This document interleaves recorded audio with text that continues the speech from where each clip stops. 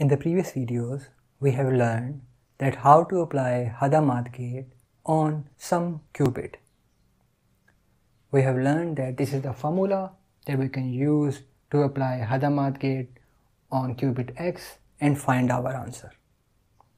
But now we are given this equation where we have superposition of multiple qubits and we have to apply Hadamard gate on this superposition.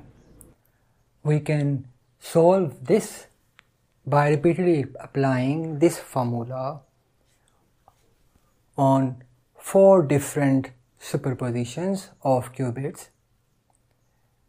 That means we have to solve an equation which has 8 times 4 terms, and this will take substantial amount of time. Instead, in this video we will learn our tabular method, which will give us answer of this equation much quickly. So let's start. My table will have 4 rows and 2 raised to power 3 equals to 8 columns. So here is my table. The first row will be about 0, 0, 0. The second row will be about 1, 1, 0. The third row will be about minus 1, 0, 0. And the fourth row will be about minus 1, 1, 1. And the number of columns will be the all possible superpositions of 3 qubits. So I will have here 0, 0, 0, 0, 0, 1, 1, 1. So that is my table. Now I have to put entries in this table, and each entry of this table is a sign which could be either positive or negative. Now how to find if my entry is a positive sign or negative sign? Let's consider this example. Here I have these 2 ones. So I will only check the first 2 locations because the first 2 locations here have 1s. I will ignore the third location because it has a 0 in it. And because we are using this formula in the background, so 0 and 0 or 0 and 1 will be 0. So I'm ignoring the third location. I'm only checking the first 2 locations. And if the first 2 locations, in this case, have even number of 1s, then my sign will be positive. And if the first 2 locations have odd number of 1s, my sign will be negative. So in this case, I have no 1, so my sign will be positive. In this case, I have no 1, my sign will be positive. I have 1, 1, so my sign will be negative because 1 is an odd number. I have 1, 1, my sign will be negative. My sign will be negative because of those 2 locations. Once again, because of those 2 locations, my sign will be negative. I will see the first 2 locations and my sign will be positive. Now, check this one. Although the total number of 1s here are odd because I have 3 1s, but I have to ignore the last location. So I will ignore the last location. I will only see the first 2 locations, and because I have even number of 1s in the first 2 locations, so my sign will be positive. Now the same idea I will use again and again. So in this case, I have to ignore the last 2 locations and only have to check the first location. And whenever in the first location I have 1, then my sign will be negative. If I have 0, my sign will be positive. So in this case, the first location has 0, so my sign must be positive. 0, sign must be positive. First location has 0, sign must be positive. 0, positive, 1, negative, 1, negative, negative, negative. So when I have 1 in the first location, my sign is negative. When I have 0, my sign is positive. However, I have a minus sign here, and because of this minus sign, I have to flip all of those signs. So because of this minus, this will become minus, minus, minus, minus, and these will become positive, positive, positive, positive. The same idea I have to use here. Now in this case, I have all zeros. That means I have to ignore whatever written here, and my sign will always be positive.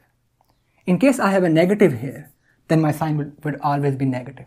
But in this case, my sign will always be positive. I don't have to even look what is written above. So positive, positive, positive, positive, positive, positive, positive, positive. What about this case? In this case, I must not ignore any of those locations because I have all ones.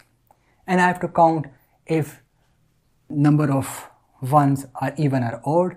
Whenever I have even number of ones, my sign will be positive. For odd number of ones, my sign must be negative. So here I have even number of ones, positive sign, negative, negative, positive, negative. Because I have odd number of ones, I have now even number of ones, positive, even, positive, odd, negative. Once again, I have a negative sign here, so all of those signs must flip. So this will become negative, positive, positive, negative, positive, negative, negative, positive. That's it. My table is complete, and now I can find my final answer at the end. So what will be my final answer? First of all, I have to write this 1 over square root of 4 outside. Secondly, I must also write this 1 over square root 2 raised to power n. So because I'm applying Hadamard gate on 3 qubits, so I have to write here 1 over square root of 2 raised to power 3. And now I have to find my answer based upon these signs. In this case, positive will cancel with negative and positive will cancel with this negative, so I will not write anything here. In this case, my positive will cancel with negative, but these two positive will add, so my answer will be 2 get 0, 0, 1. I'm done with these two columns. In this case, my positive and negative will cancel from each other, so I don't have to write anything. In this case, I have to write minus 2 get 0, 1, 1, because this positive will cancel with this negative, but then I'm left with these two negatives which I have to add, and my result will be minus 2 get 0, 1, 1. I'm done with this one and done with this one. Now for this, these two cancel, and my result will be plus 2, 1, 0, 0. I'm done with this one. And for this, everything will cancel with each other. I don't have to write anything. And in this case, my result will be plus 2, 1, 1, 0. And in this case, my result will be plus 4, 1, 1, 1. So that's my final result. I can obviously take this 2 as common, and then this 2 will cancel with this 1 over square root of 4. Otherwise, this result is my final answer. So that's it. This tabular method, which is just a representation of this formula, is able to compute our result much more faster as compared to if we apply this formula individually on each of those terms. So that's it for this video. See you next time. Bye.